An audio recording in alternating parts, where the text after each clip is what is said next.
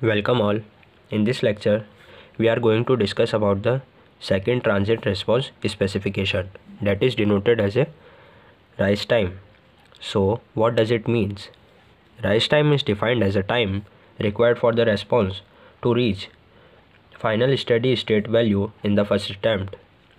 So, let us discuss it by the time response characteristic graph. So, this is C of t and this is t.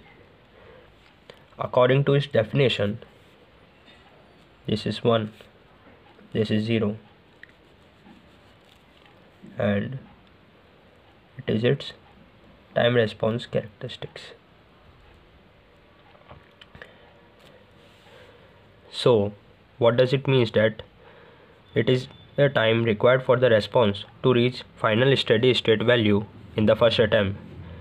Let us assume that the final steady state value is nothing but 1.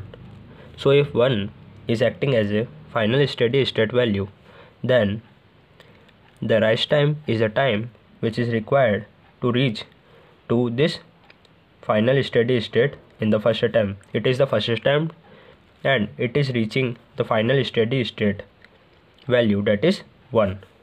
So this time is nothing but a rise time because it starts from 0 and reaches to final steady state value, that is nothing but 1.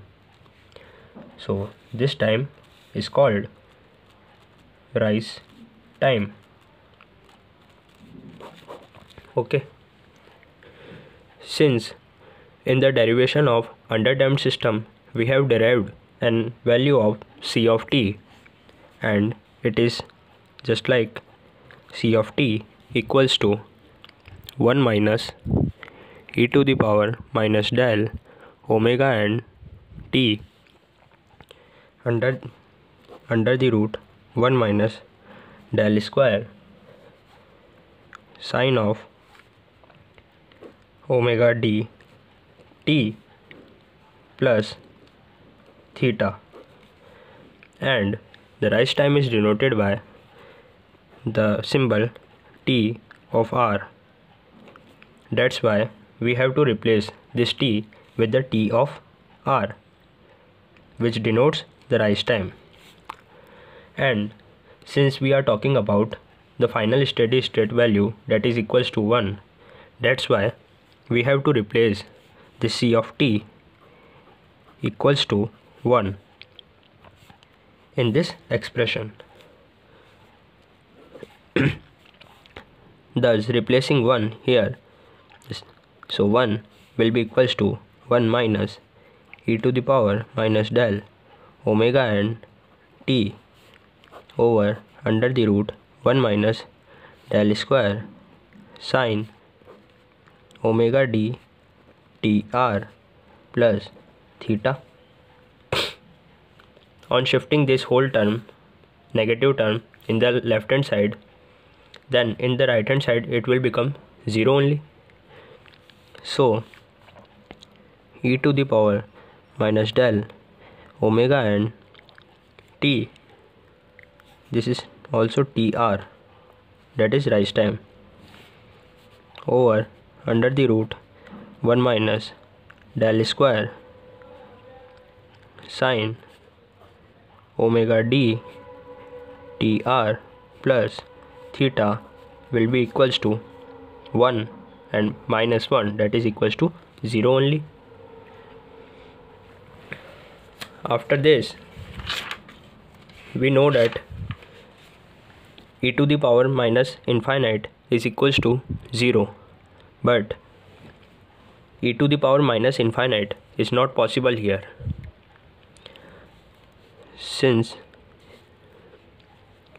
value of e to the power minus del omega n tr can't be 0,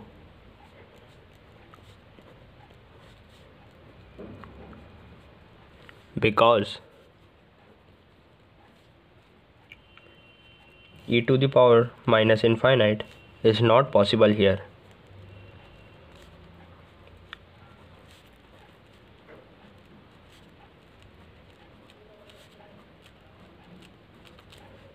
That's why this remaining term, that is sine of omega t r plus theta, should be equals to 0.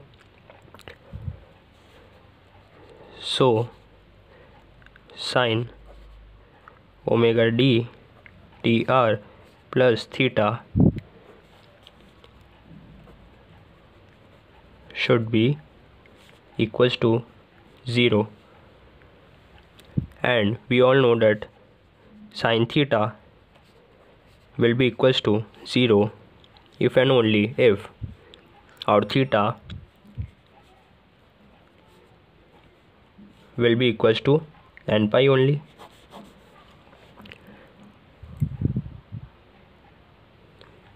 So this means that moving to this expression, so the sine omega d tr plus theta should be equals to sine n pi.